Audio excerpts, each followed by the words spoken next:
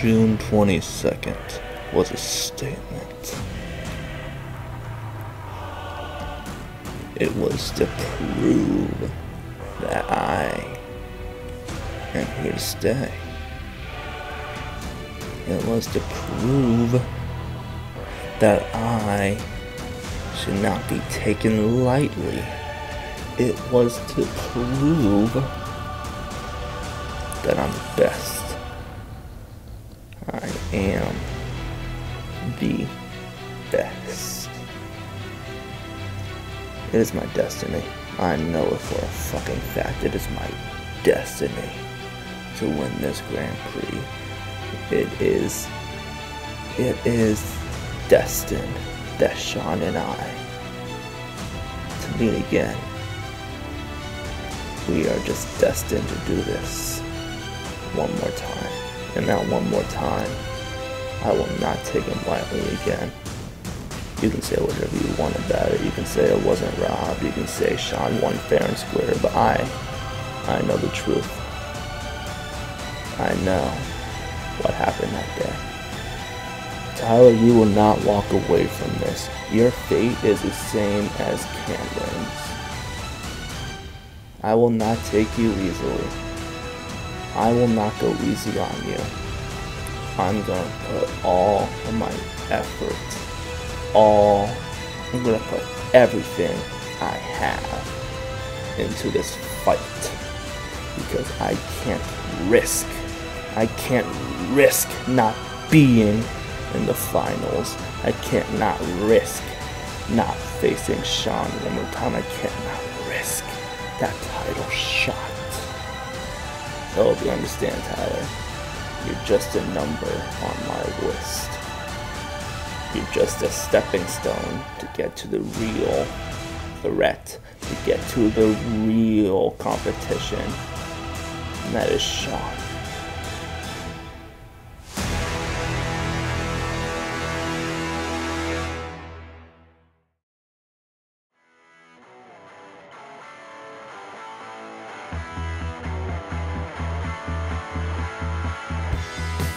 Welcome to round 2 of W.M.S.T Debate Grand Prix. We've got Editor-in-Chief Ziggler and Tyler facing off against each other to see who faces Shawn in the championship round. So guys, are you guys ready? What are we arguing about? Oh my God. Right. So Tyler's a bit unprepared, but basically what we discussed last night was Tyler debating for Christian Bale's Batman and Bruce Wayne being the better one, and Ziggler debating for Ben Affleck's Batman and Bruce Wayne being the better one. And the judges tonight are going to be Cam, Shawn, and in case of a tie, it's going to be me. All right, guys. So heads or tails? It should have been me. All right. I don't care. What do you want, Tyler? You call it. No, I said you call Just it. get over it. Heads. Heads. All right. So Tyler, tails. Let's see. It's heads. So Ziggler gets to choose if he wants to go first or if he'll let Tyler go first. I will defer to my opponent. Okay, so Tyler, what's your point first? Go ahead. All right, so Christian Bale, he's my favorite portrayal of Batman. I feel like all three of the movies he is in is great, and he plays the character really great. Starting off with Batman Begins, with his training scenes with Ra's al Ghul. It shows Batman's origins, or Bruce's origins, very well. And we'll see him grow with both the characters, Bruce and Batman. His relationships with Alfred, Lucius, and Rachel especially are great, in my opinion. He'll just do whatever to protect them, as shown with the interrogation scene with Joker, where he reveals the addresses for both Rachel and Harvey, and he immediately just goes for Rachel, which ends up being the addresses are flipped, which we all know, but he still saves Harvey just because he's willing to save everyone and doesn't really want to let too many good people die, or he doesn't want to let any good people die. Speaking of that interrogation scene, the two actors, Christian Bale and Heath Ledger, are just make that scene amazing. Like Ledger's Joker, he pushes Bruce's limits with the no killing rule, and Bale just shows so much emotion with trying just not to break that one rule he has of no killing, and we see him get close to killing Joker, but obviously he gets the addresses out, and like I just said, he saves Harvey all of that because he just wants to make sure he saves his lifelong friend in Rachel Dawes and make sure she is safe no matter what. Moving on from that, another great moment is the ending of The Dark Knight. He sacrifices his sword of hero status, and he takes the blame for killing Harvey Dent, even after Harvey threatened to kill Gordon. He threatened to kill Gordon's son. He threatened to kill even Bruce himself. And even after all of that, Bruce was still willing to just sacrifice his Batman status, I would guess you would call it, just to protect the legacy of Harvey Dent, since the public always thought of Harvey as this hero. And that causes Batman, I guess, to go into hiding for 8 years. And after that 8 years, Bane takes him down, since he's all worn out and all that. And the scene with Bruce in the prison, it shows him getting even stronger by escaping that pit, the big well with all those huge jumps and all that. We see him fail a couple of times, and then eventually he grows strong enough to get out and actually come back and defeat Bane. And the last point from the movies I want to say is the sacrifice at the end of The Dark Knight Rises. He's just willing to save everyone in Gotham and he's willing to sacrifice his life to save everyone in Gotham is what I'm trying to say. He carries the nuke away with the ship over the water, and then he just saves everyone, showing that he is willing to make the sacrifice play. Not really an Avengers reference, but you get the point. And comparing the two actors, Bale and Affleck, I'll just say the design of Bale I like a little better. Just the costume design, I mean. The Ben Affleck suit, it kind of just feels like a little bigger and heavy, I guess you would say. I know that's what they're going for, but I feel like the stealthy, lightweight suit that Bale had was, I like that one better a little bit.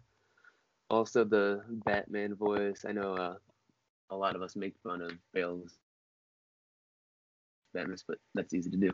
I just feel like I like Bale's a little better just because it's actual Christian Bale acting that voice instead of Ben Affleck. Just he talks normally, and then they use the voice changer or an editing process, whatever they do, to change that up.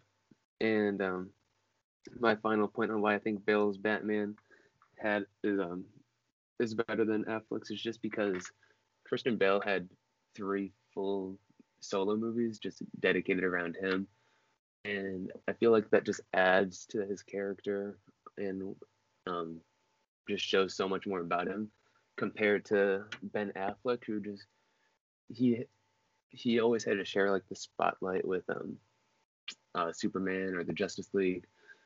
He never had a full solo movie, which we'll never get to see how it would have been with Ben Affleck now, since Ben Affleck announced he's dropping out of that movie. So that's all I got, and it's your turn now. All right. Thank you for that, Tyler. Very compelling argument.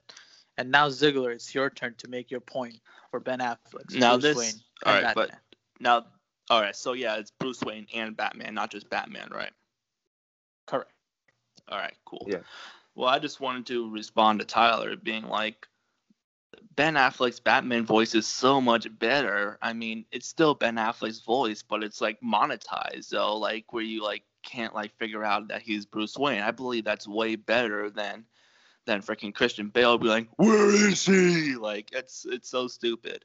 But then But yeah, Ben Affleck's Batman is literally the perfect Frank Miller Dark Knight Returns-esque Batman. And his portrayal of Batman and Bruce Wayne is the best I've ever seen on screen. When he was casted as the Batman, I remember everyone online was just fucking livid. Like, everyone hated that casting choice, and I was one of the few.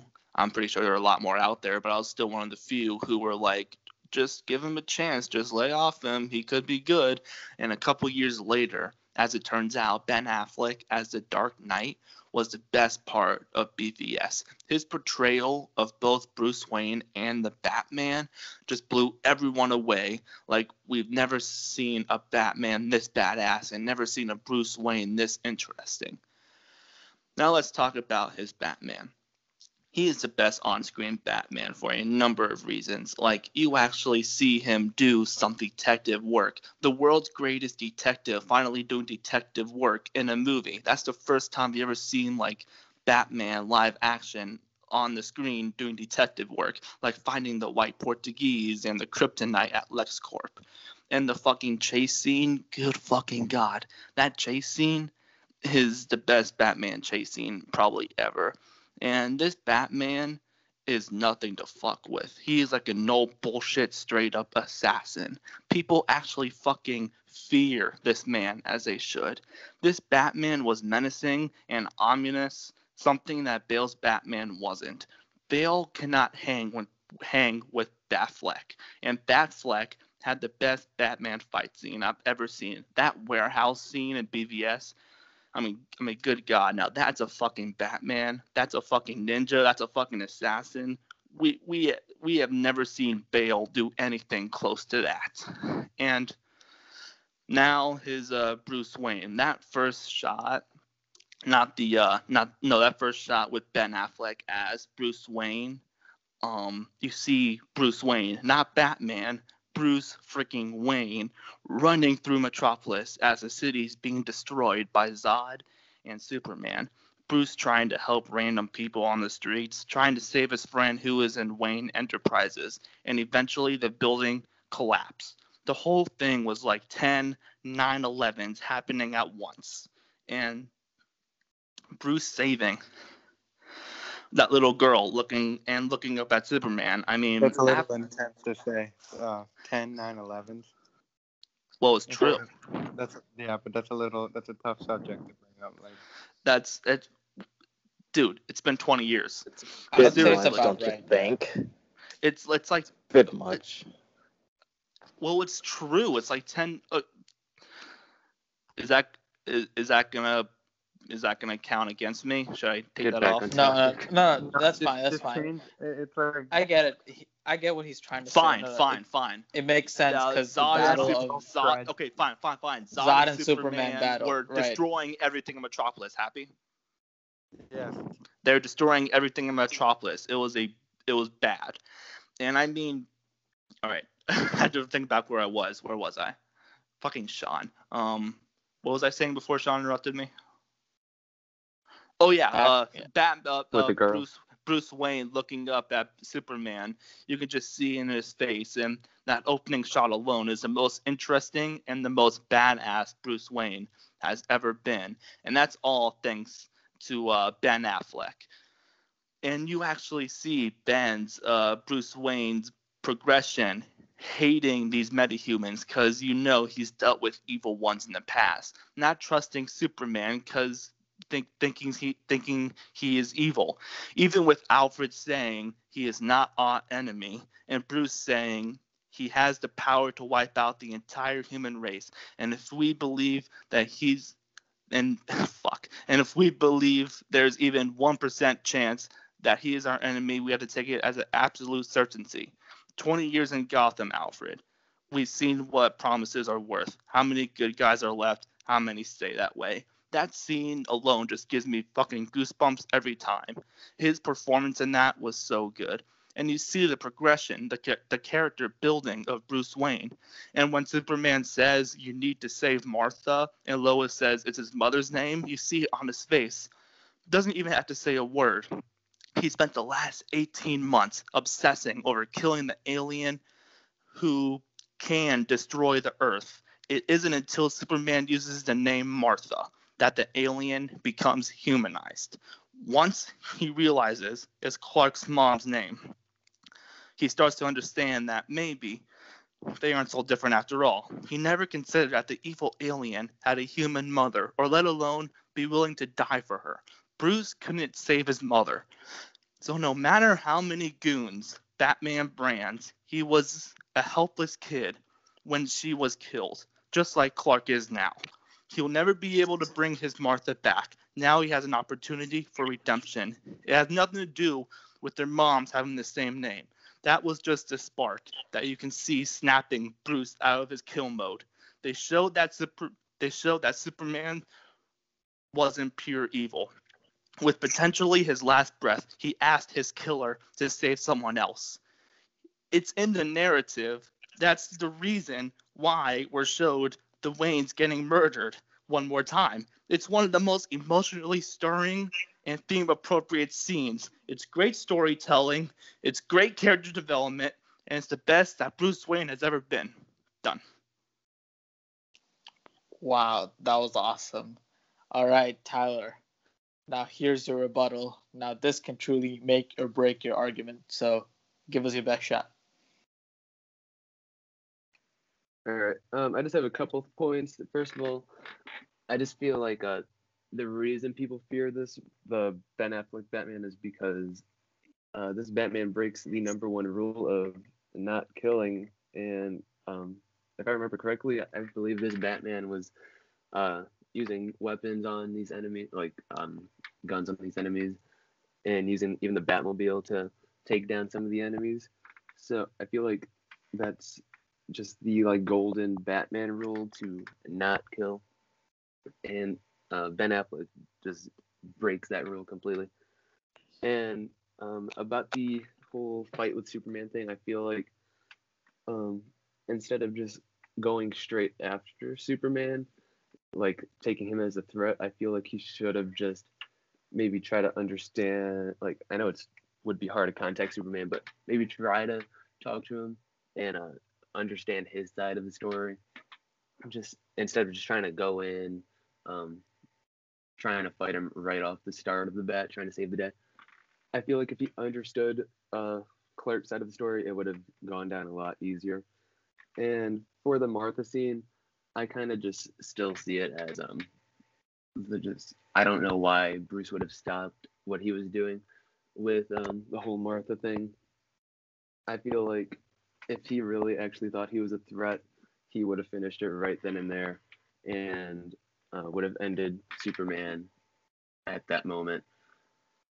And yeah, that's all I really got for my rebuttal. Sounds good. And Ziggler, you get to speak the last rebuttal point. He so go did. ahead. He did think he was a threat, but then when he asked Bruce to save Martha, he realized, wow, this guy, I'm about to kill this guy, and all he cares about is someone saving Martha. Maybe he's not bad after all. He's like humanized now. Like this alien that I've been obsessing with killing for almost 2 years. It's like that's like Batman trying to solve the piece. He's trying to solve the puzzle, putting all the pieces together. That's why he's the world's greatest detective. And what he said about Batman killing people, that's a character trait. The Joker and Harley Quinn killed Robin, and that's when Batman just snapped. He just didn't care anymore. His son, Dick Grayson, died. That's character development right there. I mean, wouldn't you just snap if a freaking mad clown and some woman killed your fucking son? I mean, of course he's going to start killing. Of course he's going to go Frank Miller, Dark Knight Returns on their asses. Now, Christian Bale's portrayal is probably the third best. Not going to lie, he's all right, but he's no Ben Affleck. His Batman just felt so stiff. His fight scenes weren't as good as they could have been. he just didn't feel like a ninja or an assassin. I mean, he's got his fucking ass kicked by Bane, broke his back. Bane just took Bale's shots and didn't have any effect on him. Just a regular, normal-sized human being. And Christopher Nolan didn't have any super people in his trilogy, so he's just a normal man. And he fucking whooped Bale's ass. The Batman just didn't feel like this Batman just didn't feel like a threat like Ben Affleck's. I mean, motherfucker went toe-to-toe with Superman and won. Bale couldn't even beat a smaller man in Bane. And that fucking voice, like I said earlier, where is she? Like that was just awful. It just takes me out of the movie, and every time it's just so ridiculous and funny. Now, his Bruce Wayne was just boring and uninteresting. All his board meeting scenes, his scenes with Alfred and Rachel were boring. I didn't buy his love for Rachel. I don't buy that he's a billionaire playboy like Affleck. Affleck literally looks like the parts. He literally looks like Bruce Wayne in the comics. Christian Bale was just too small for the role. Affleck was the perfect build and height. Christian Bale was far from the perfect Batman and Bruce Wayne. His character is boring, has little to no character build. His Batman just doesn't feel like Batman to me. Christian Bale does not compare to Ben Affleck.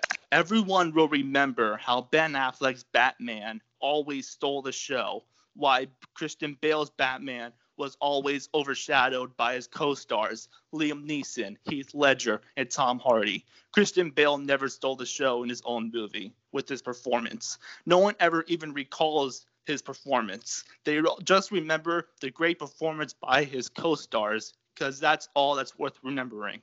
I'm done. Wow, a very heated argument here. Now let's see what the judges think. All right, Cam, who do you think won the battle? I say Ziggler, just for the passion and energy that he put into his argument. Yeah, makes sense to me. All right, thank you for that. And Shawn, who's your winner? Well, I do agree with Tyler on a lot of things. So also Christian Bale is one of my favorite. It probably is my favorite Batman, but Ziggler did kind of bring more to the table, and Tyler kind of just set the napkins while Ziggler made the whole meal. So Ziggler. I like that. Are you hungry analogy. again? Yeah. All right, so that's 2-0, and that means Ziggler is the winner of this debate. Shawn, the rematch of the century. Let's do this, motherfucker. Not now. What the fuck? I mean, now. not now. Of course not now. Well, yeah, eventually Right now. we'll get. We don't even have a topic planned. So here is the updated bracket, and with that, we'll hopefully get the championship match sometime in the near future. All right, thank you for tuning in, and we'll see you later. Hey everybody, I hope you enjoyed that episode. If you liked it, please like, share, and subscribe. And click the channel for more videos and see our recent uploads and our interviews with guys like @JordanJomo from Instagram and the Wrestling Classic. Again, thank you for your support, and we'll keep on delivering outstanding content for you all.